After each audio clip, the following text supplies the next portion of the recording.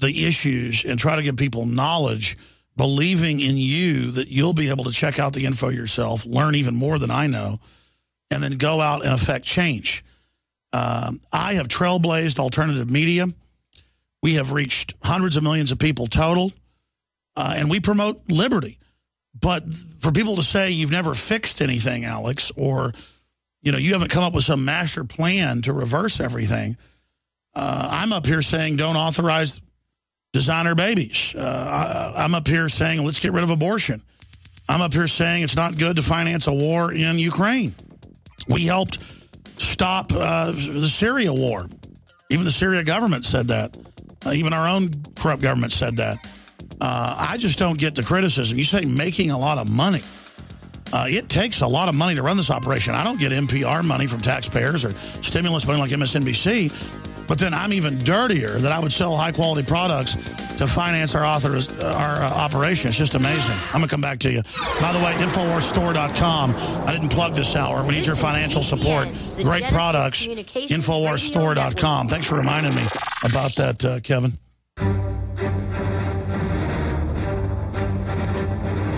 Big Brother, mainstream media, government cover-ups. You want answers? Well, so does he. He's Alex Jones on the GCN Radio Network. And now, live from Austin, Texas, Alex Jones. The headline from agency French Press is Geoengineering, no holy grail. That's the chemtrailing operation hidden in plain view. Now 20 kids have polio-like illnesses out in California. May become thousands, folks. It's in the vaccines. We're going to cover that. That's just some of it. Black pastors want Holder impeached. Okay, let's go back because he asked this question. We were up against the break. I responded to it. He said he has a beef with me that this show is more like a church. And I did just spend 45 minutes speaking out against cloning and genetic engineering. A, because we don't know where it's going. B, because the elite admit it can cause mutations down the line. And C, they've been caught Trojan horsing things. I'm here criticizing George Soros, funding overthrows overseas. I'm just here trying to cover real news. To cover false flag terror attacks, to cover the Boston bombing being staged and have our reporter take over press conferences. That's stuff you get killed for. I got death threats over that, and so did Dan Badandi. Serious ones. And I'm not calling for people's support or thanks, but, man, I work 18 hours a day many days, and I've been doing this 19 years, and I don't make any apologies about the fact that I drive a nice Ford F-150 pickup truck, and I live in a decent house, and I wear okay clothes, but I don't worship materialism. It's not my God. It's way down the line on my pyramid of hierarchy of needs. For those that know what a hierarchy of needs is, up at the top is helping others and building a better civilization and spirituality. At the bottom of it is housing and clothing and heating and cooling and things like that. But, I'm more than happy to be criticized by anything legitimate by the caller that's been listening 17 years. Kevin, I think we've had some real success stories with this broadcast, and I think we've gotten better over time here on air at really articulating a lot of serious social issues that need to be discussed and debated. I'm just trying to get people to realize that reality is a lot deeper and wider than what mainstream media is trying to project. But set me right. Explain to me how I'm a church. Explain it all to me. Well, first off, thanks for letting me respond, because you literally could have let me go. So thanks for letting me respond. I love being criticized. It's actually boring to be thanked. Tell me, though. Yeah. And secondly, remember, I'm a 17-year listener. Everything that you've ever talked about, I listen every single day. Everything you ever talked about, that goes into my brain. So I'm not. Well, I think after 17 years, people get irritated with something. I get irritated with myself. Maybe you need a break from the show. Maybe you should do your own show.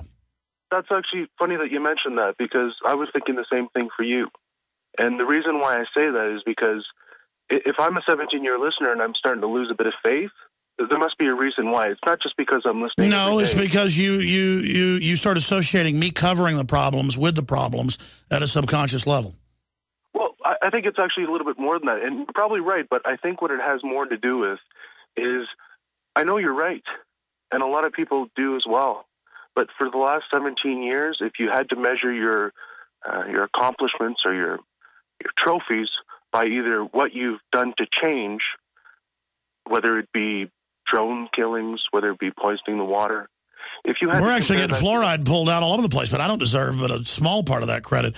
See, I totally disagree with you. Most people know the Federal Reserve's private now. Most people know there's a world government now. I mean, people didn't know any of this 15 years ago. And if you ask the average person who got them thinking, they will tell you Alex Jones. I don't know how you can say we're a failure when we've been a raving, wild, exploding success, or to quote Robert Duvall in Network, a big bleeping hit. You were a failure. In fact, I think you're missing what I'm telling you. What I'm telling you is the people that you should actually be reaching out to the most, the ones that have been listening to you for 17 years, not 3 years and don't have a job.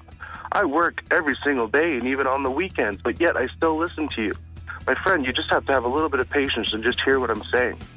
You're listening to a guy who takes heat from his wife because of the amount of time I listen to you. Yeah, but you're mad because you're awake and not living in the Matrix. I didn't do that. He's the T-Rex of political talk. Alex Jones on the GCN Radio Network.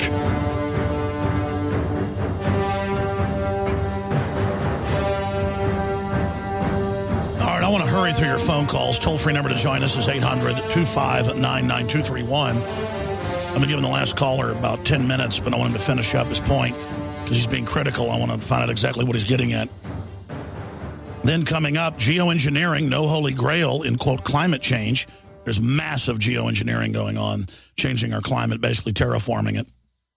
Also, Berkeley girl among California children who contracted polio-like illness.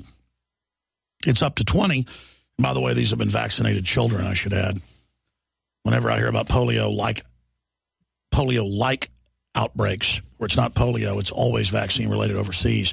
And I think that's the main culprit here, the main suspect that should be looked at. That is coming up. Right now, let's go back to Kevin. Kevin, I'm going to give you about a minute to quantify your criticism as a 17-year listener, exactly what you're getting at. Go ahead. Great, I'll make it quick. You keep pushing the mute button there, so I can't actually get out what I'm trying to say. But I'll make it. Hold on just a minute. Hold on just a minute. Now, see, you had about a minute or so before we went to break last hour. You had a couple minutes of that short segment, and you're on air right now. Are you? Hold on, put him on hold. Now, that's not a fair intellectual discussion. I'm not hitting a mute button on you. I don't have control of this phone call. They're airing it in there. Now, I just told them to turn you down so I could talk. That's a fake intellectual argument to call in and say that I'm muting you when I'm giving you about 3 times longer than the other callers have had today. Now, I'm going to give you 2 minutes, and I'm watching the clock. It's going to be 10 after in 5 seconds. 5, 4, 3, 2, 1. You got 2 minutes. Go ahead. Okay. I would appreciate if you could, since you say that Jesse Ventura, Larry Pratt, Max Kaiser all have something good to say about you in public, on TV, or some kind of video recording. If you could just give me 3 for each, that I could go look, 3 for each, and I'll go out and have a look, because you're the one that say that we're supposed to stick together and have each other's backs. And when I look at Jesse Ventura, who I look up to just as much as I look up to you, and I look at Larry Pratt, the exact same thing, and they're not backing you. That's all I have to say, Alex. You can use the rest for another caller. Okay, so that's your criticism of me? That's why I'm bad? I mean, that sounded like high school or something. I don't follow a lot of what Jesse Ventura and Larry Pratt do because I'm busy, but I've actually heard Jesse Ventura say nice things about me on other shows. And I've actually heard Max Kaiser say nice things about me without even trying to find it. Now, I'm sure they disagree with me on some issues, and that probably gets brought up, but what is that even about? Listen, it's not my job, and I want to be clear about something here. People always tell me, hey, Alex, you're paranoid. No, I'm not paranoid when I know about thousands of declassified studies using lethal chemicals, biologicals, radiologicals on veterans, on foster kids, you name it. That shows me we've had a long-term scientific elite that Eisenhower warned us of that's doing a lot of secret evil testing on the public to set that precedent. And I know about the U.S. code that claims as long as it's for law enforcement, or research purposes, even lethal testing, they claim is legal. Well, I say that's a fraudulent law in the U.S. Code. It's in Title 50, Chapter 32. It bars secret testing, but then authorizes it for law enforcement or research purposes. And so I'm just up here trying to get people to think about big issues like that and all the secret testing and things that are going on. I'm not trying to sound popular. I'm not trying to say what's palatable for the establishment. I'm not trying to go along with the system's talking points so that the system will put me on air. I am trying to build my own media system, and I'm trying to be as true as I can to the truth and to try to be as accurate as I can with all this research and information to really tell people what's going on in the world. And I think if you go back to what I was saying 17, 18, 19 years ago now on air, you will hear those old shows. We ought to re-air some of those from like 15 years ago. And it is like I was in a time machine breaking down what was going to happen. But I'm not in a time machine. The globalists are very public about their programs. It's all a giant scientific test with them tweaking and changing, but it all basically goes in the same direction. And so I don't care what other people say about me on air. I don't care. I mean, you could take somebody like Mark Dice, who I put on the map. He's a talented guy. 8-9 years ago, he'd do these videos and write books and stuff, and I helped him more than anybody get a niche in media as a media analyst. He's got, I guess, an RTF degree. And then he got mad at me a few years ago and basically made up a bunch of stuff and attacked me. And then after his attacks failed, after about a year, I said to him, the prodigal son, I said, you're doing a lot of really good work. And I said, I forgive you. And I just did all this to show you a life lesson.